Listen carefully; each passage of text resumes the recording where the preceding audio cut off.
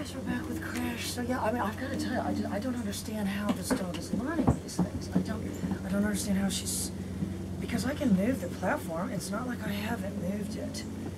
I am starting to think that maybe the dog has some sixth sense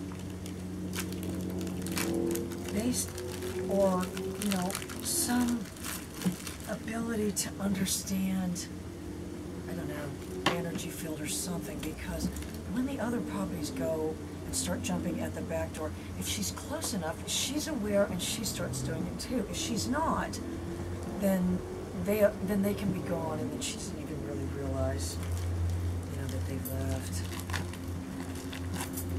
Anyway, so I do think, you know, I have to view it as the dog doesn't know it's handicapped. It's, you know, I think aliens probably look at us and say they don't know they're handicapped. You know, they don't know the level of their handicap, the fact that they're only using such a small part of their brain and all these things. Anyway, let me get rid of these cheese wrappers.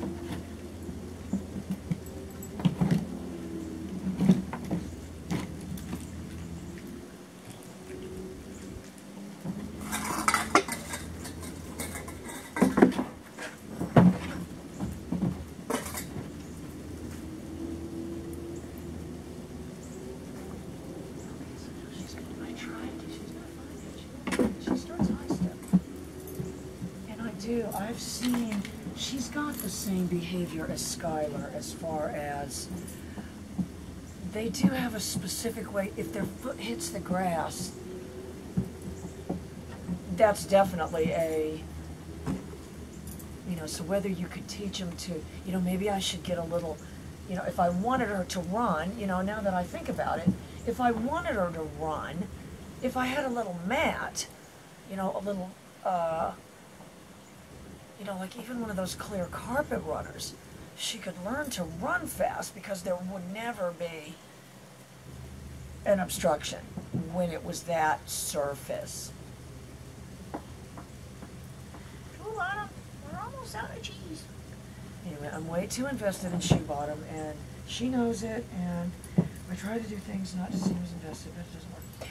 All right, so look, I got this leash now because I do see where, and you're going to see, if she does it, she seems to be able to even understand somewhat leash posturing.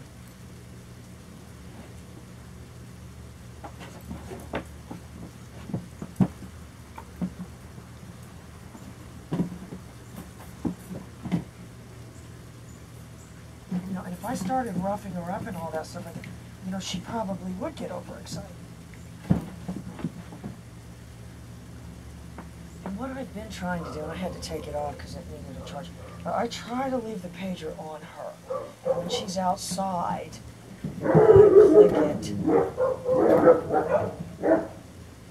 There's a way for her to know.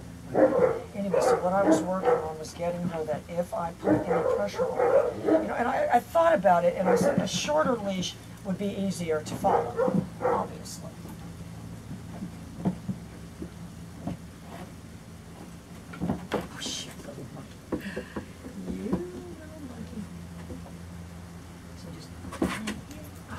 My job is to be right there.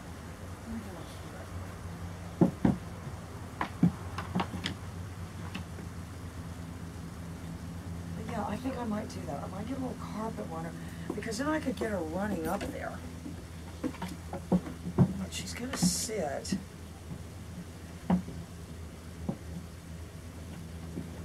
I was going to cue the down, but she didn't give me a chance. That's what I don't understand, how it knows to naturally lay down. When dogs normally don't do that. Alright, so here's my job, to get her to know, and I mean, if you said, well, it doesn't know the leash is there, okay, yes it does. How could it not? How could it not? Alright, so my job is just a little bit of pressure, and then get her to, you know, and I think it's maybe kind of like,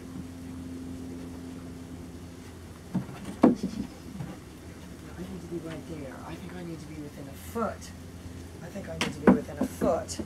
You know, or if this leash is 3 feet, I need to be within 2 feet of her coming off there. You know, that if I'm giving that pager and the tug on the leash, that I'm only a couple feet away.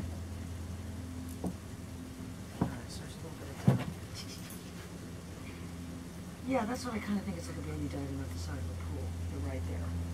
All right, so look, I can get her back up there. All right, I can cue the down. Let me see if I can cue the down with the pager. Because it is different. It is different, and I think that I kind of did it earlier where I dropped the leash like that, and she seemed to sense that. Which, if you said, well, how is that different?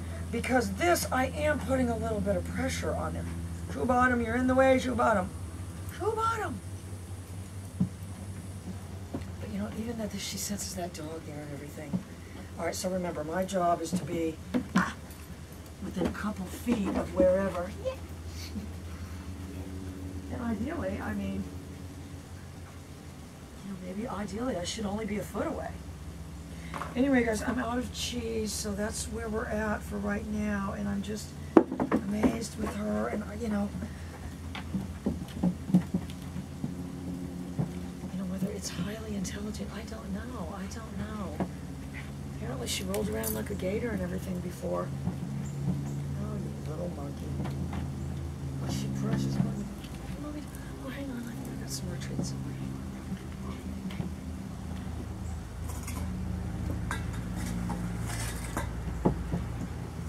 Oh, I did. Hang on.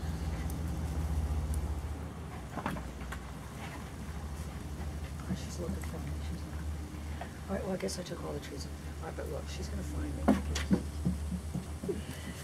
And I do. If you said, you know, picking her up is a reward, for this dog it is, but I don't.